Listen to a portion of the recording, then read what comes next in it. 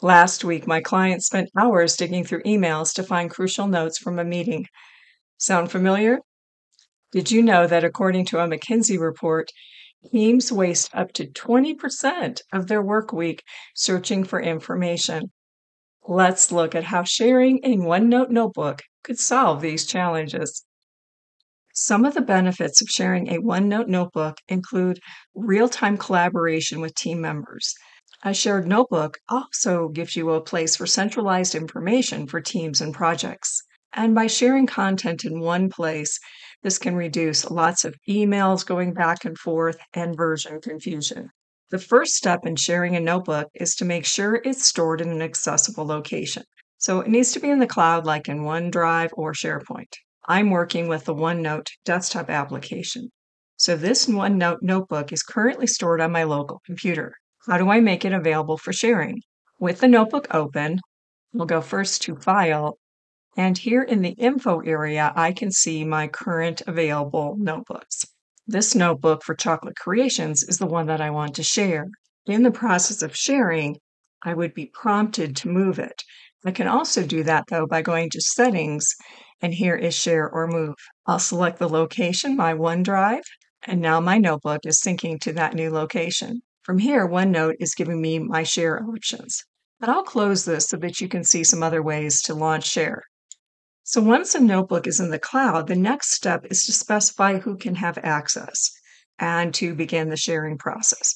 There's multiple ways to go about that. An easy option is here in the upper right-hand corner with the Share button, and I'll pick Share Entire Notebook. So this is the dialog box we saw before. From here, I'll put in the names or email addresses of people that I'd like to give access to this notebook. The first is Adele and Nestor. I could also type in an email address for someone that might be external to my organization. To the right with this pencil icon, this is where we determine if they can edit the notebook, and I want to give them those full privileges. And then I can add a personal message, for instance. And once I do this, I'll choose Send. Adele and Nestor now will get an email that is indicated that I have shared this notebook, and it will provide a link for them to be able to access it. Another way to share is by sharing a link to the notebook. So I could use that same share option. We also find that under File and Share. And here is the option to create a link that I could drop into an email, whether it's an internal or external email. Let's look at the settings that are available here. First, you can control how this link will behave. Is it anyone who has the link will be able to access the notebook? Or is it people that are specifically in the organization, in this case, Contoso? Maybe only people with existing access, which have also shared it. Or it could be someone else that I choose.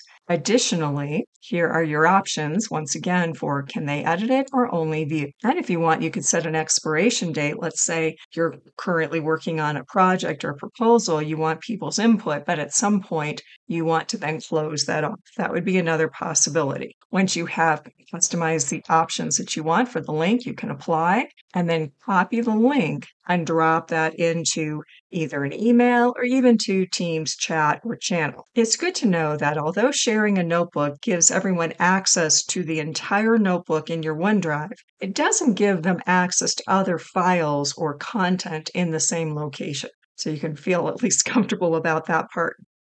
One of the other concerns about sharing in OneNote notebook is about accidentally sharing sensitive information. If you have a section in the notebook that you don't want to share with others, you can either move it to a different notebook or apply password protection.